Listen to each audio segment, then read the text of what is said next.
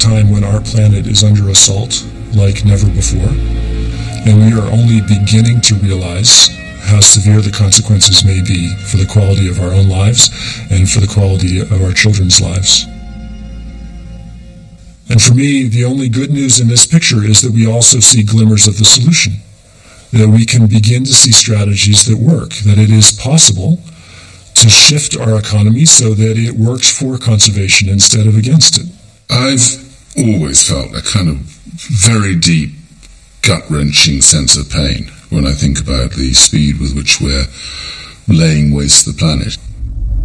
But I've always taken that kind of emotional pain and turned it into, I hope, more constructive approaches to trying to deal with these things. Because if all you can do is get stuck on your personal pain, you'll never turn that into campaigning passion to put the thing right that is going wrong at the moment.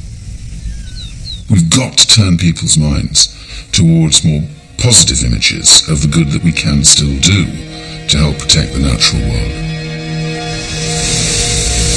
How much longer can a growing, consuming, developing humanity coexist with wild animals, with raw nature?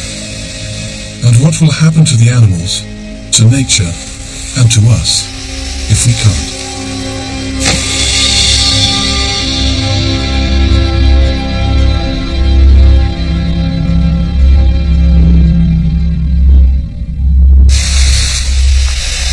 Planet Earth has shown us some of the world's most spectacular inhabitants in their spectacular settings, and few fit this description better than humpback whales. One of the greatest privileges I've ever had is to swim with humpback whales. These are 12-meter giants that could swat you with their flukes, but instead they accept you and enable you to just gently snorkel close up to them to get a very close and personal experience with them.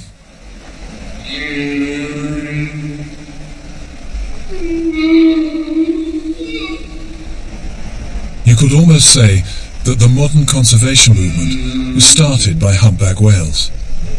It was recordings of their songs in the 1960s that spearheaded the Save the Whale campaign. And that, combined with other new awareness, the dangers of pesticides, the threat to rainforests, soon grew into Save the Earth. The man who produced those humpback recordings is Roger Payne. Humpback whales are the whales that sing. I mean, imagine. And these songs, they change and they use rhyme in the most complicated ones. It's thrilling to hear, and this is why we were able to get whales into the culture of humanity. So important. Humpbacks not only sing, they also provide us with an annual spectacle, an event captured by Planet Earth.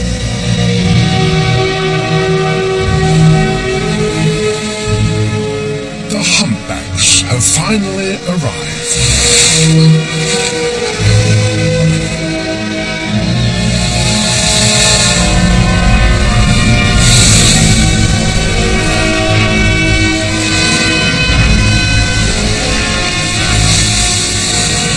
The polar seas in summer are the most productive on the planet, and the whales gorge themselves round the clock. But it may not always be this way. Fish and krill stocks are declining so rapidly that spectacles like this may soon be part of history.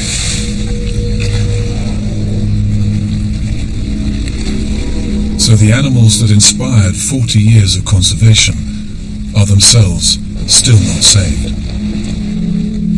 Alas, humpbacks and other whales are not safe. We are not at this moment where we think we are. Everybody seems to think, oh, we've saved whales, we have a moratorium, and the answer is wrong.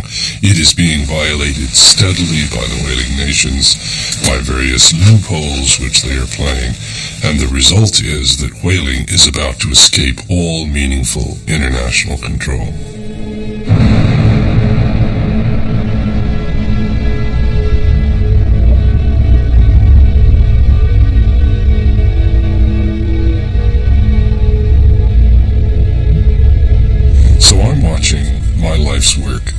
done in front of my eyes, and it's a horrible thing to watch.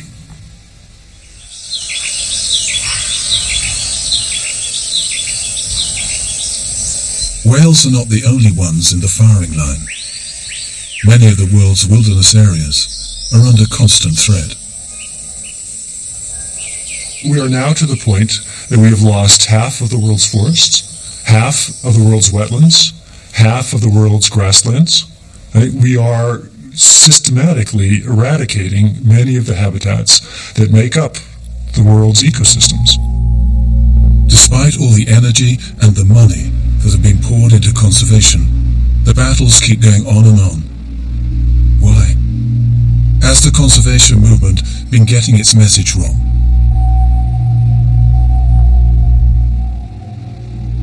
The challenges have in some ways got bigger. Our consumption of natural resources, the pressure on land, the changes now taking place to the climate pose far bigger challenges than those that have been solved. And I think we do have to look at ways in which we can start gearing up the environmental message to be something more than simply an add-on to the way we do development and run our countries, to make it something that's at the centre of the way in which governments and societies work. And we're still far from doing that.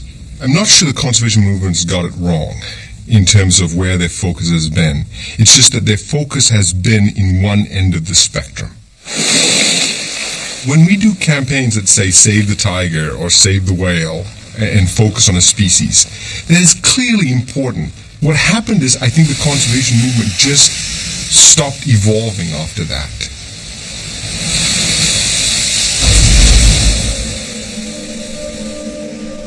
Early conservation was very stern, invariably casting humans as every wild animal's enemy.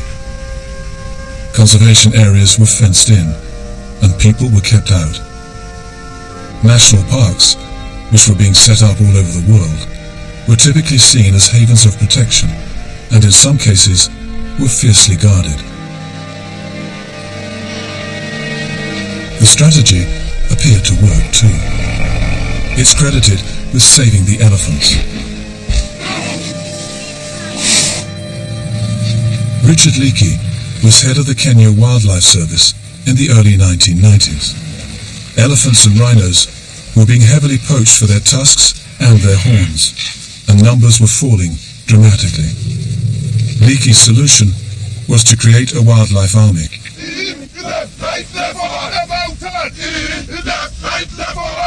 The Rangers became the most effective fighting force in the country.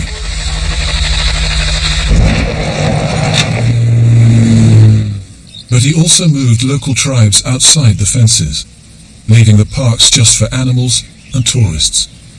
They became guarded fortresses. But was he right to take such a hardline approach? Leakey was right. If you look at the 90s, when the issue of poaching, especially for ivory and for the rhino horn, he was really right in the sense that who were poachers? The poachers were the communities, and they were selling this to the middlemen.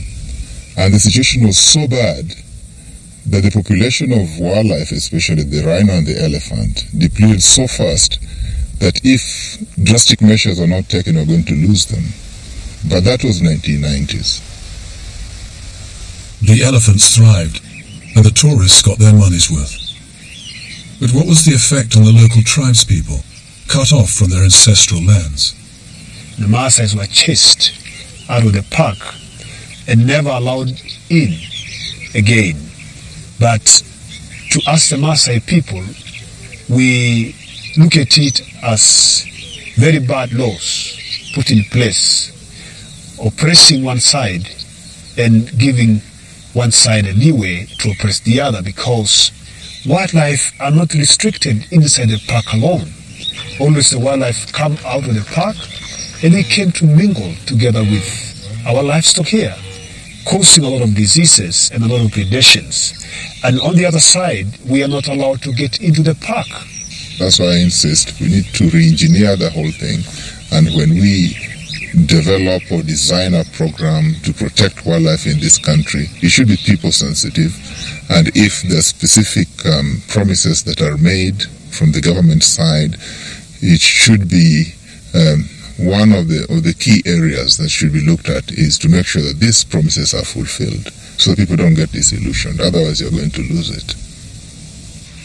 Allman says, if I am the director or the person in charge of conservation of wildlife in this country, one, I will no longer depend on the rangers with bullets to protect wildlife, but he's going to give the communities of this country who live with wildlife, is going to make policies which allow the people themselves to be the protectors and the benefactors of wildlife. The World Bank was the main financial backer of Leakey's strategy. We must empower local communities to be totally involved in both the design and the management of protected areas. Obviously, one of the key challenges in a protected area is indeed to keep out poachers, etc. But whether or not the bank would nowadays endorse the use of sort of a military-style empowerment, I think is a real question. Nowadays, the trend is to involve people, local people, more and more. But is conservation going too far in that direction? Should there still be some fortresses? One of the biggest problems we have with protecting these last pockets of pristine environment now is who has the right to go in there. We have indigenous people who might have used that land and those animals as a resource for generations, and we'll have a situation where we have well-protected environmental areas so locked up that only an elite few can go in and visit these animals. I think there are some parts of the world where we probably have to do that for a moment in history. But it's not a long moment in history. It's at a time when there is particular stress. Because I think that after a few years, maybe a decade at the most, then you start to have softer boundaries. Because if it's just a fortress, it will never be able to be defended long enough to be a sustainable fortress. There are always going to be shifts of pressure around the boundaries that will make it more and more difficult to defend, both politically and practically. And it also turns out that 80% of the world's biodiversity doesn't actually exist in national parks. It actually exists outside of national parks. And so you're going to have to deal with the human element if you want to think about where conservation is going to go in the future.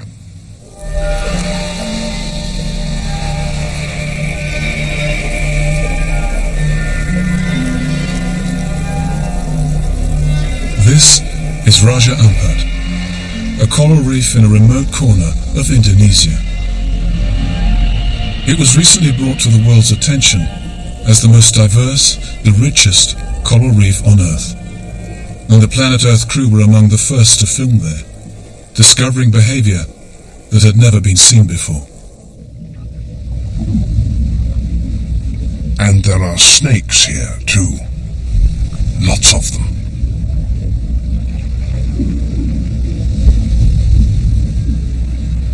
These are banded sea kraits. They lay their eggs on land, but they hunt here in the water.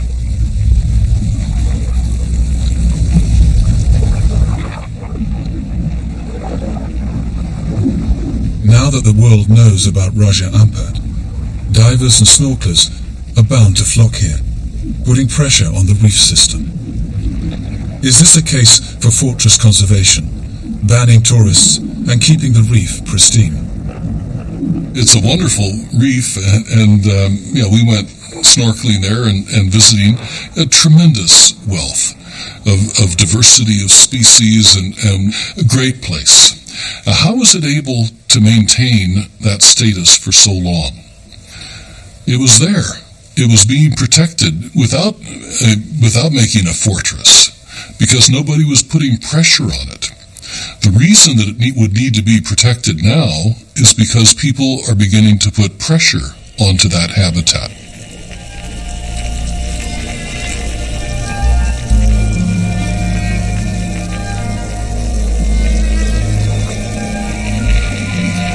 It may well be that there are places where we should keep people out.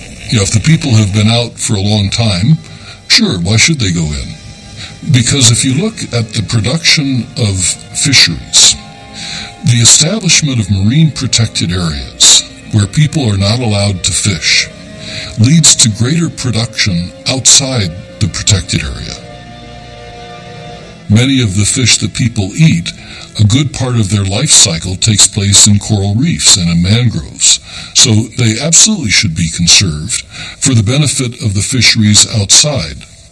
But why not to have some limited amount of tourism so that they provide also that economic benefit? And why not allow me to go snorkeling there? I greatly enjoyed that. And why shouldn't people have the pleasure of experiencing that? Why shouldn't the Indonesian people have the pleasure of experiencing that? As long as they don't spoil it. But tourism means development along the coast. And up to now, coastal development anywhere around the world usually means environmental degradation. In the past 40 years, a lot of the development has been funded by a well-meaning World Bank, backing projects designed to help countries make the most of their natural resources. The early assumptions about development were, let's have lots of projects, lots of roads, lots of dams. Infrastructure means development, means civilization. People were moved. All sorts of habitats were destroyed. People's livelihoods were destroyed. I think lots of that was enormously crass and destructive, and countries ended up with capacity to produce electricity they weren't using, and enormous debt out of the projects. There's been terrible errors. I think in the past, one tried from a World Bank perspective to focus on big infrastructure projects, roads, dams, power plants, and I think the evidence now suggests that many of those projects were not as successful as we would have liked. Too many of our big infrastructure projects did lead to the loss of biodiversity without even helping the local rural poor. I think we're now starting to design our projects in a much more holistic manner. That idea, developing while doing virtually no damage to the environment, is known as sustainable development, and is controversial. For me, sustainable development is the most powerful idea ever invented. It's about protecting the Earth's natural capacities at the same time as meeting human needs, and that sounds quite a simple and straightforward idea, but it's incredible how difficult that is to get across into the mainstream policy-making process, where pretty much all the time it's not a question of bringing these things together and doing them as a single idea. They're traded off against each other. It's either the environment or people. And if we're going to solve these big problems like the mass extinction that's taking place and the climatic change that poses so many dangers to people, we have to do away with that false choice. It's not a question of the environment or people. It has to be both, and that's what sustainable development is all about. When talking about sustainable development, I think it's a very clever term that's been created by the environmentalists, particularly, internationally. It's sustainable, it's development.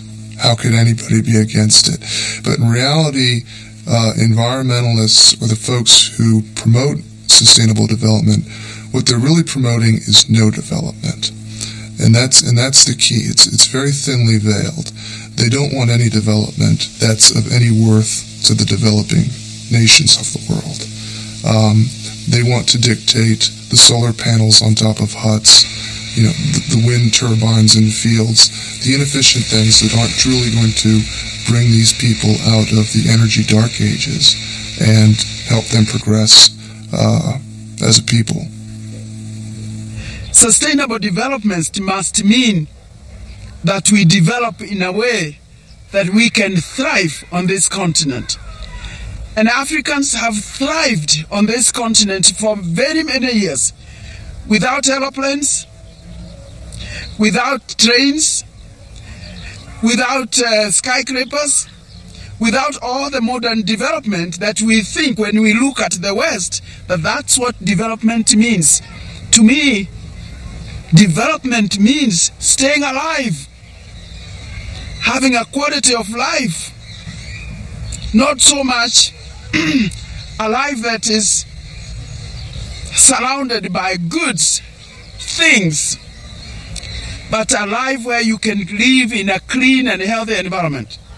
As it is now, the term sustainable development is a contradiction in terms we can have no kind of development. We've gone much too far. What we need is a sustainable retreat from the mess that we're now in. Solutions like renewable energy and so on are not really solutions at all. Perhaps 100 years ago all would have been fine. It's much, much too late now. What kind of world is it in which there's going to be no development? Everything stops right now. It's a really stupid idea to talk about a world in which there's no development. But that development has got to be delivered in ways that are compatible with life support systems, ecosystems, with natural services and all the rest of it. That's what we mean by sustainability. What I know is what is unsustainable. When we effectively lose biodiversity, perturb the climate system, pollute our waters, degrade our land, that is clearly unsustainable in the long term. We need to integrate our national economic planning, sectoral planning, energy systems, transportation systems, agricultural systems, by taking into account what are we doing to the Earth's environment, both the biodiversity and the climate system and local air quality. So we must match our need for economic development with our need to protect ecological systems, because they, in the long run, underpin a more sustainable way of life. Sustainable development, the idea that people can live alongside and protect the natural world, yet still grow economically, has only been around for a few years. But in reality, what does it mean in countries where the wildlife is not that easy to live next to?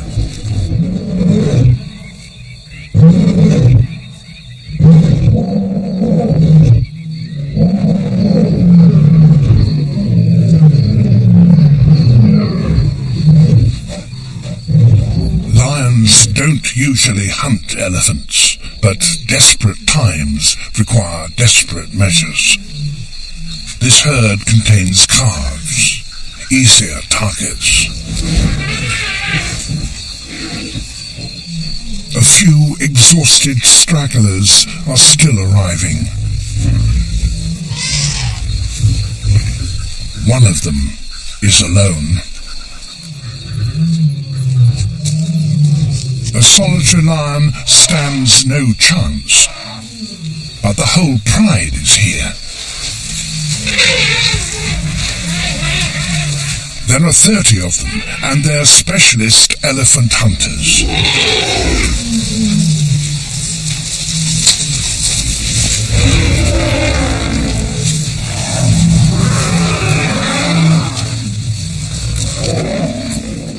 The existence of man-eaters has always captured the imagination of people.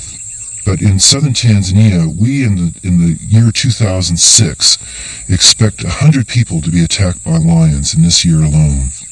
These are people that are being attacked and eaten as food by the lions.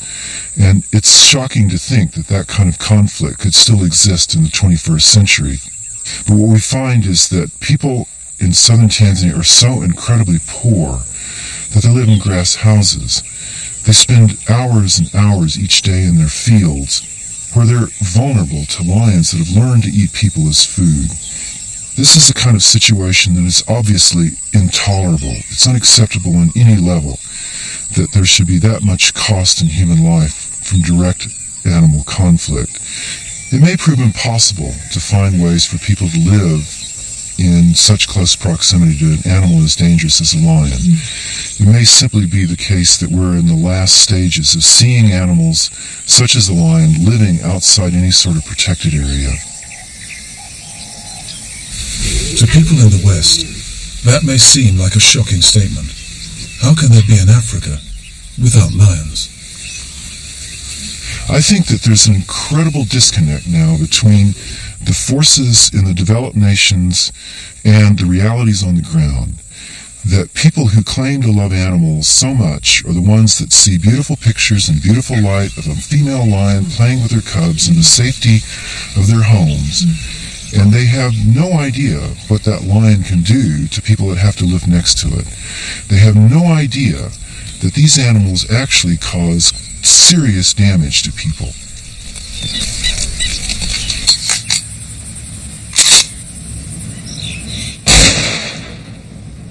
Even hunting, trophy hunting, can be called sustainable development. In Tanzania, it's big business, bringing thousands of tourist dollars to poor areas. How do conservationists rationalize that? Hunting species in a sustainable way will continue to be part of conservation and should be. That in terrestrial systems, hunting has been a part of human management of those systems for millennia. And as long as that hunting is consistent with protecting the essential integrity of those systems, it ought to be allowed.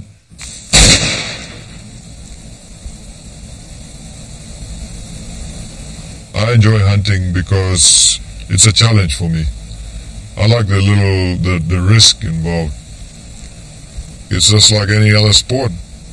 People do dangerous sports because they get an adrenaline rush. It's what keeps me going, gives me a kick. Hunters, in my opinion, are very much conservationists. We're not trying to reduce numbers because it's our future.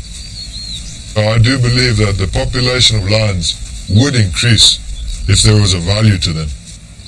The people would then look after them, turn around and say that animal is worth 30, 40, whatever $1,000 to us.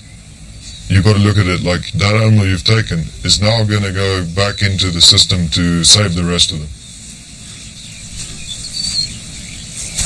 There'll probably be no change at the end of the day out of $50,000 to $60,000 to get a big lion. By all of the legislation in this country, a proportion of the benefits of trophy hunting has to go into the local communities. And the revenue that is sustained by that really is meaningful enough to have a big impact on people's lives so that they really do care about the wildlife as a resource rather than a nuisance. Many people would see this as good business, and if it helps save lions while bringing in money, it also has to be sustainable development. But as conservation, isn't there something missing? The conservation ethic, maybe.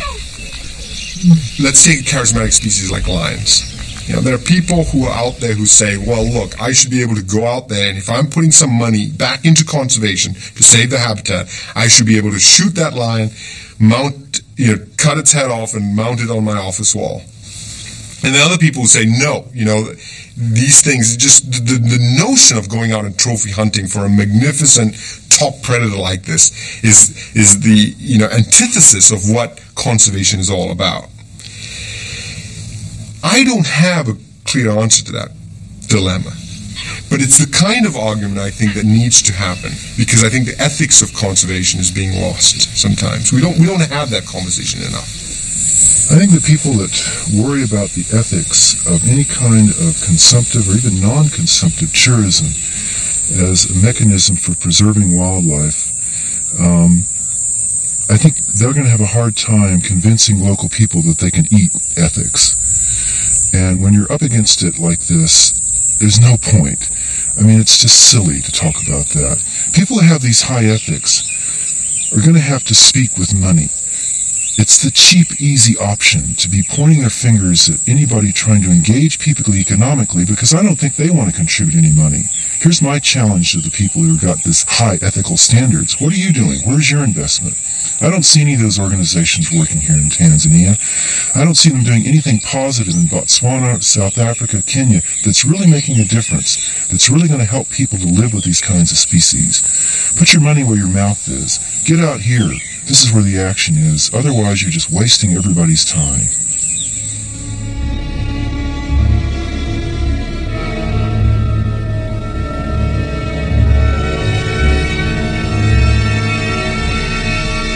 Trophy hunting happens outside of Africa too. These are the mountains of Pakistan, where Western hunters pour huge amounts of money into local communities for the privilege of becoming another predator of an animal with an already precarious life. Markhor gather for their annual rout.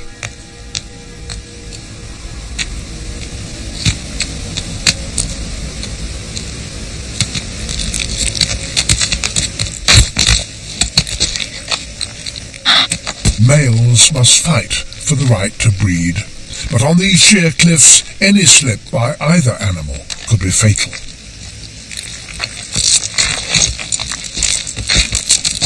On these treacherous slopes, no hunter other than the snow leopard would have a chance of catching such agile prey.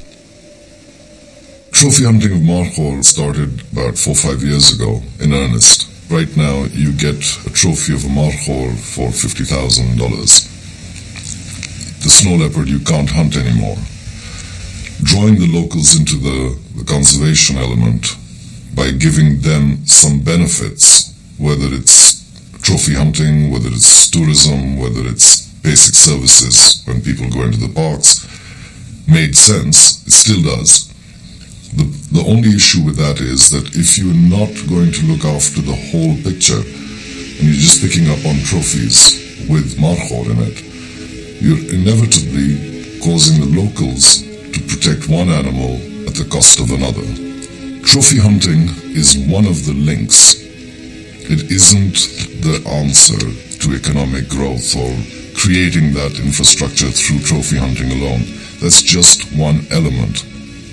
You have education, you have relocation of villages, you have trophy hunting, you have villages, shops, schools, health units, ecotourism. They all have to come together before you find the economic solution.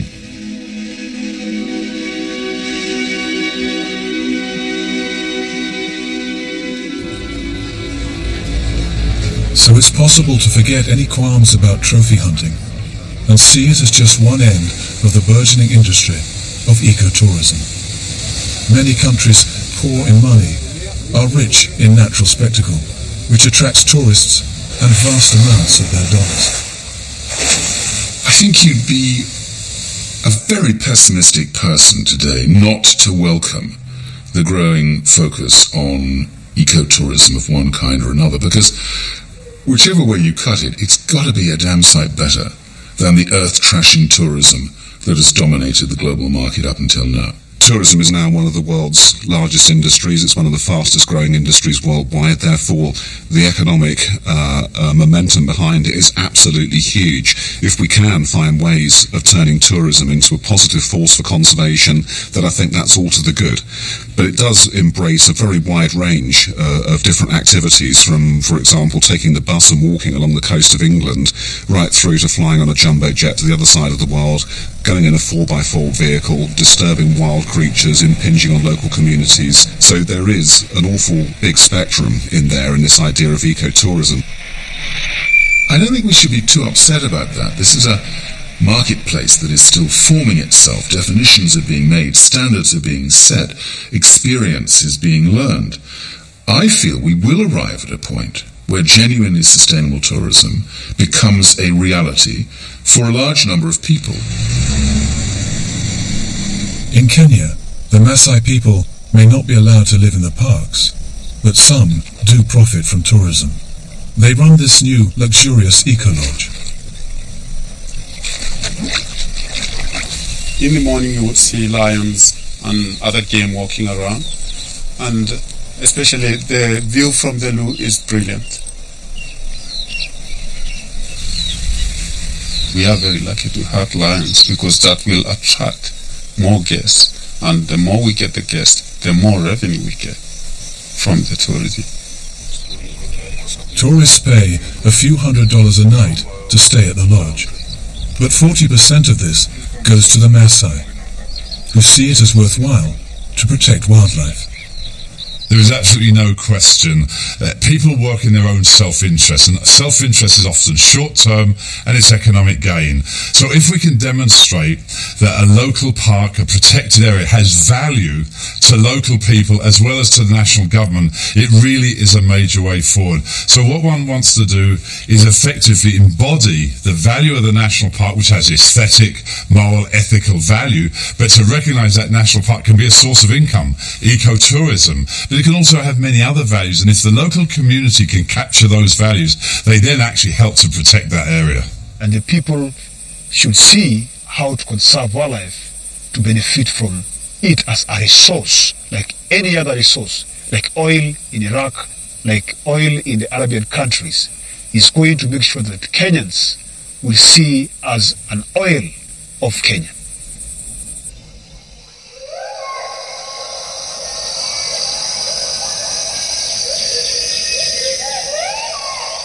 Tourism is reaching some of the more remote places now. Deep rainforest.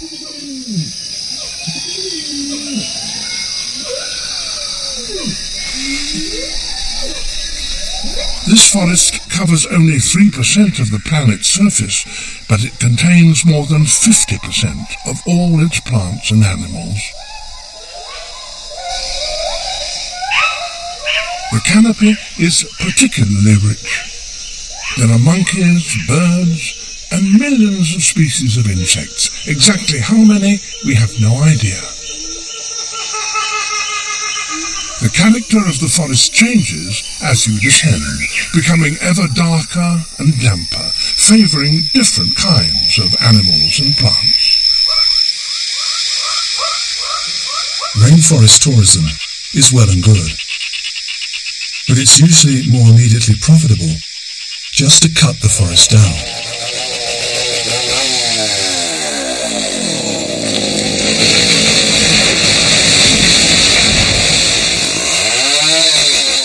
The truth is that no matter what the conservation movement does, there are some huge forces that sometimes tend to line up against what conservation is trying to do.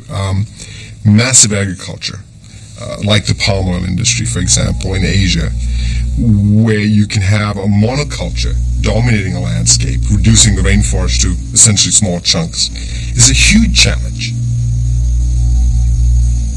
I've seen a lot of those studies that talk about how fast the rainforest is disappearing, and they all differ from one another. It's always a different rate every year, and if you consider the time when these arguments first started coming out and do the math, we should have no rainforest by now. So I raise an eyebrow and view with a great deal of skepticism some of the reports about how fast the rainforest is decreasing. Well, one of the most depressing things about going back to places after you haven't been there for several years is to see how some places change. And going back to Borneo was particularly difficult because we were driving through countless miles of oil palm plantation. As far as you could see in every direction, there was oil palm. Just to see so much of it and for so long is very depressing, and actually sort of almost brings tears to your eyes to know what it once was and what you're looking at now. An oil palm plantation is the absolute antithesis of a rainforest. In a rainforest, particularly in Borneo, you've got about 250 species of tree per hectare. Right? That's more than the whole of the British Isles. And so you're replacing this wonderfully diverse environment with a monoculture, all the same tree species. So when you take just one tree and mass produce it across 3/4 of an island the size of Borneo, you're obviously reducing your diversity enormously. The tropical rainforests are quite remarkable entities. There is a mix of species in them, great biodiversity, that has evolved to regulate the water flow of the whole system, and there are complex and detailed interactions between the plants and animals of that great ecosystem that cannot be replaced by a single plantation of trees. It just wouldn't work. Oil palm is a plantation crop that's being grown across many tropical countries right now, and it produces large quantities of very cheap vegetable oil. This is then traded in global commodity markets and finishes up in a wide range of products: bread, soup, crisps, lipstick. A wide range of everyday goods that you'll buy contain palm oil. Now, the problem is, it's a very destructive trade, and yet there appears to be, as yet, very little being done to control it.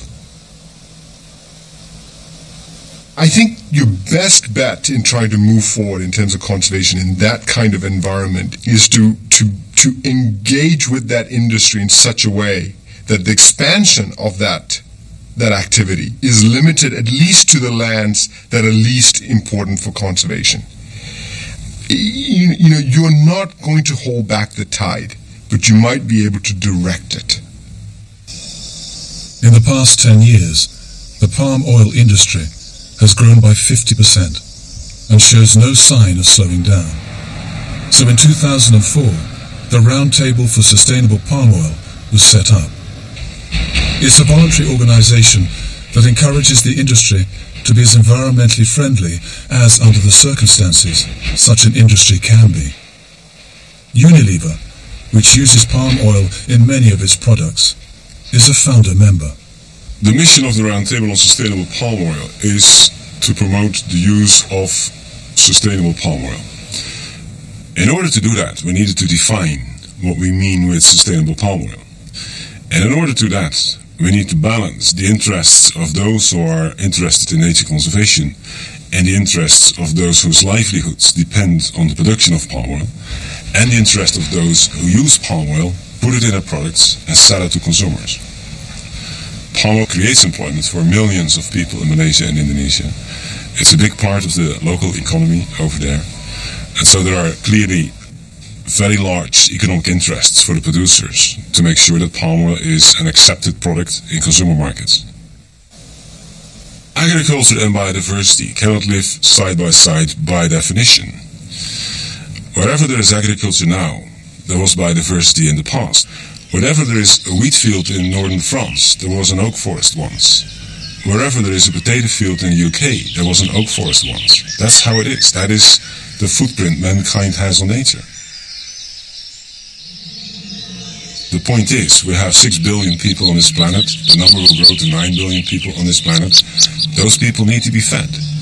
In order to feed those people, we need to convert some nature to agriculture. We have no choice. Where we do have a choice is to decide where we do that. Not all regions are suitable for all crops. So within regions that are suitable for a certain crop, you need to look for those areas where you destroy the least biodiversity if you need to convert it to agriculture. But as a species, if we want to survive, if we want to feed the people on this planet, we need to grow crops. That's what we have to do.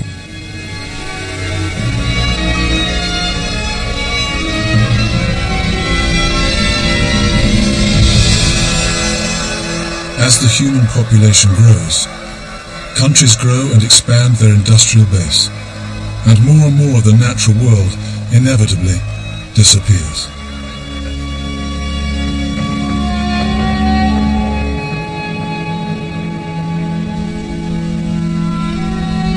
Frustrated by the refusal of the world's governments to do much about this, some people are taking matters into their own hands. Johan Elias is one of the richest men in Britain, rich enough to buy a piece of the Amazon the size of Greater London. I acquired a piece of the rainforest last year. I was fed up with politicians talking, and I saw an opportunity to actually take action, and that's why I bought this piece of rainforest. Having followed the debate about the environment, I have become increasingly concerned because if we look at changing weather patterns, if we look at how much of the rainforest that has been deforested over the last 50 years, it's horrendous. The rainforest that I bought had basically a forestry operation. So I shut down the sawmill and stopped anything to do with cutting trees.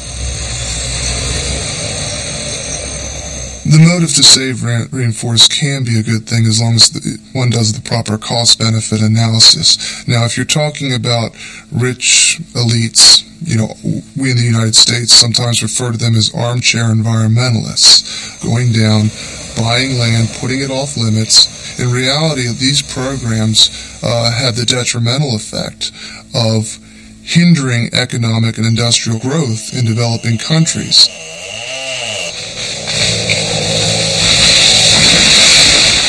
Well, I think you have to look at the alternatives. The alternative is that somebody else owns the land who wants to log. And yes, that would create jobs. But then you have to weigh up. It's jobs, which is, in this case, very short-term in thinking, or preserving the environment and making sure that we don't get further climate change.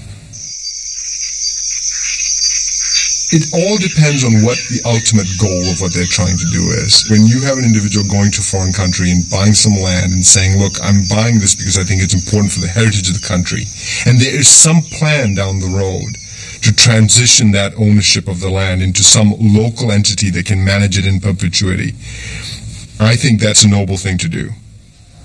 What I would argue is that if indeed an entity in the north wanted to buy land in a developing country, one would not only want to look at the importance for biodiversity conservation and protection, but also what are the implications for the people that live on that land. One would want to look at the social issues as well as the environmental issues before one would move ahead with such a project. The conservation vision is always struggling against another, more seductive vision. That of a world based on Western lifestyles.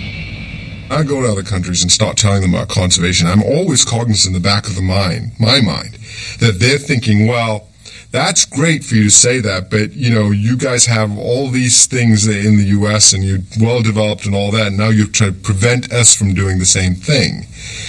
And these are real human aspirations that there's no way you're going to stop or stem the tide. I just don't believe that you need to make the exact same mistakes we made in getting people who are at a very poor standard of living to the next step. It is impossible and unacceptable and just won't work to say to the poor of China and India, you can't have what we've got.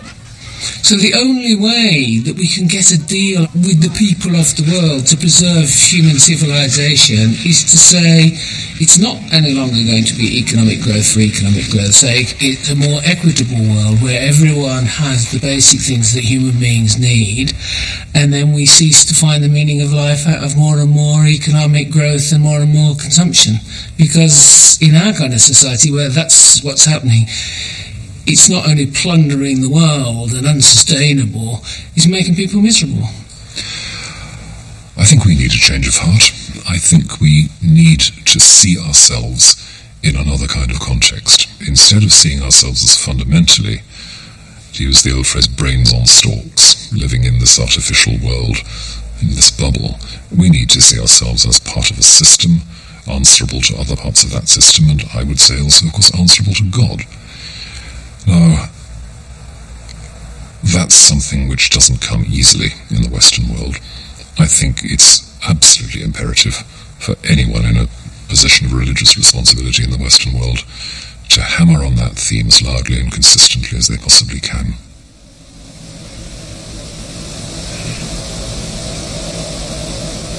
Two forces that have guided human social development through the ages has been economic growth, how do you make yourself richer, and religion.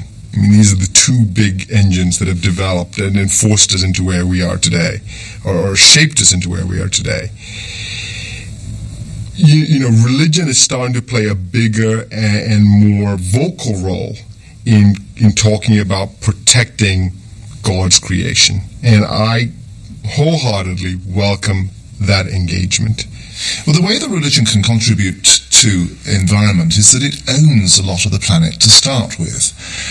We estimate that the 11 major religions we work with own about 7 to 8% of the habitable surface of the planet. Forests, farms, urban sites, you name it. So when we talk about religion, Yes, at one level we can think about them preaching and teaching, because all the faiths have immensely profound statements and teachings about how we should treat nature. But they also are in the business of the environment. They actually buy, they sell, they own, they control, and they influence. And not only that, they carry authority. If they say, do this, they're going to be listened to in a way that no government, and certainly no NGO, is going to be listened to. All it took was a plea by the Dalai Lama to make a dramatic change in the attitude of Tibetan Buddhists.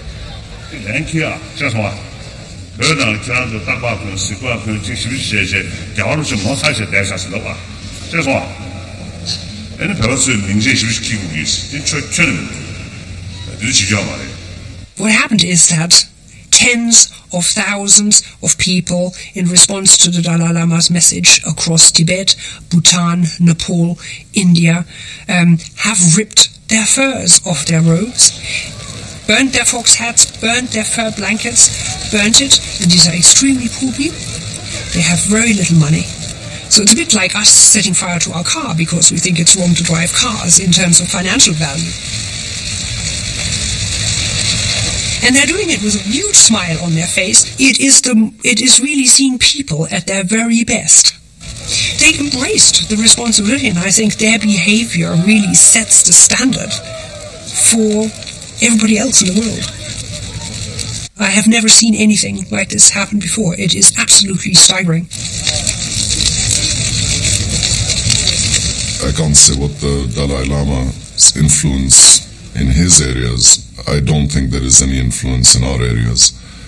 Religion doesn't play any part in any sort of superstition or otherwise with these animals. I think the religion of stomach is the essence here. I don't think religion has anything to do with conserving animals, at least in our part of the world. I'm intrigued to see the way now in which some of the world's major faiths and religions are beginning to understand that they have a serious leadership role, to use their teaching, their holy texts, if you like, their authority, their inherent wisdom to draw out better messages about the responsibility of humankind in terms of acting as stewards and all the rest of it. Is it going to come in time? I don't know. I'm pretty critical looking back at how pathetically disengaged the world's major religions have been. They've just stood by and watched as our industrial juggernaut has laid waste this astonishingly beautiful created world. And I'm glad they're going to be out there now raising their voice in defense of that, of our planet, our home, of God's earth, if you like, in a Christian sense. But I think they've left it a bit late in the day, I must admit. 25 years ago, as I remember very well, the World Wildlife Fund organised a big conference of multi-faiths, of Judaism, Islam, Christianity, Buddhism. They all got together and determined that all those religions carried within them the moral precept that they ought to care for the environment and the creatures with which we share the world. I suppose, in a way, the problem is that the world, by and large, has turned away from religions, and they are having less effect than they did. I'd hope that in relation to the whole question about the environment and ecology, I could help to keep open some of the really big questions, the questions about what is human nature in this. It's not just a practical problem about how do we avoid disaster, but how do we imagine our humanity freshly? And I think religion has a unique perspective to offer there.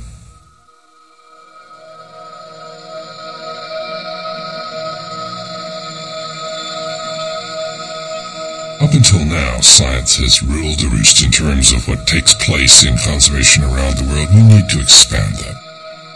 We need to bring in the humanities, poetry, art, music, dance, everything, anything that will make a difference in how people view this problem. Because this problem matters. It matters to their lives, it matters to their hearts, it matters in every way.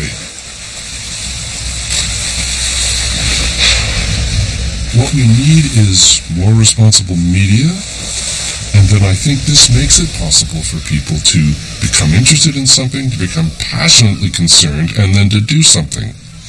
If they get interested and passionately concerned and don't do anything, then they are falling back and down. And my feeling is they have to move. We have to move. I think the media has a really important role in conserving wildlife in the future. I mean, if you look back at the history of wildlife filmmaking from the very beginning, undoubtedly the awareness that has risen over the years introducing animals to people is phenomenal. And every generation there is a new generation, and every time we are showing people new animals.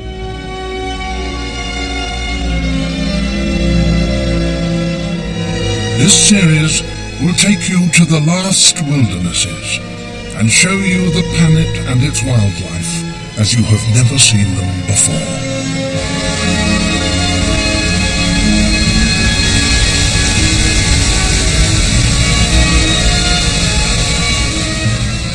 I don't have any doubt at all in my own mind that all the programs, radio, TV programs that have been made about the natural world over the last 30 years have had an incredible impact on people. They really have. And they've helped people to understand our part in the natural world, to get a feel for its beauty, its diversity, and so on. So a big tick in that box, a very positive impact, if you like. But there's also a downside to that. I think people have been turned into passive voyeurs of nature rather than engaged participants in cohabiting with nature. I sometimes think that the natural history programming has left people with a sense that it's all okay out there, and look, if it's on the box it must be fine and it'll be fine tomorrow, when in fact, even as the program makers have been out there capturing this stuff on film, they know that it's disappearing under their very eyes. But luckily we're not just making programs like Planet Earth. There are a range of different programs dealing with the problems as well, and the combination, I think, is vital in conservation globally. 50 years ago, nobody cared tuppence about whaling, for example. And it was only the underwater pioneers, people like Cousteau and so on, who started the movement, that suddenly people, having seen those things, they could only have seen it on television. There's nowhere else. They don't see it in the cinema. Where else are they going to see it? That suddenly there's a worldwide movement that says, save the whale. Had it not been for people like Cousteau, I don't think there would be such a movement. So that's the justification of doing those sort of films. Throughout the world, awareness of environmental issues has grown immensely. A lot of people now know what the problems are, and what's more, most of them know about the solutions. So can we, after all, be optimistic? I have to be optimistic about the future. I have to believe that my daughter, and if she has children, her daughters or sons will actually live in a world at least as good as the world we have today. But I have to be equally honest. Business as usual will not realise that world. If we continue with the energy policies and energy practices today, if we continue with our deforestation policies that we have today, if we carry on in the way we are today, the world tomorrow will be a worse place for our children and our grandchildren. I have two sons who are 17 and 19, and I worry about their future. I worry about the planet that we are leaving to them. And I am a conservationist, so I am by nature an optimist, because you have to believe it's possible to turn around the trends that you see on this planet. And I think we can, but we need to get going. I would definitely say I'm optimistic about what I can do and what I can stimulate other people to do on this issue. I don't think anyone has ever created a revolution or a movement who's a pessimist. You just don't get very far. And I truly believe that we can live in a world that is better than it is today, and that our individual contributions can add up to something better.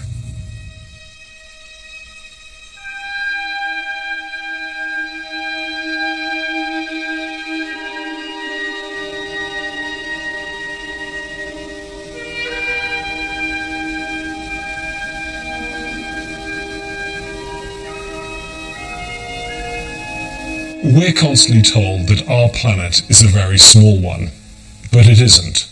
And I think you learn that when you work on a series like Planet Earth.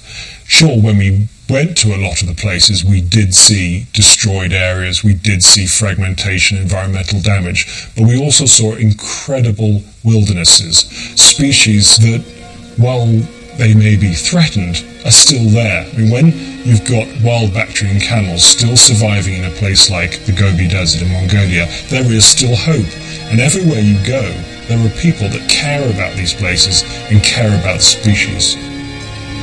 And while they still exist, I think we should all feel hopeful that they can continue to live and survive in these incredible places.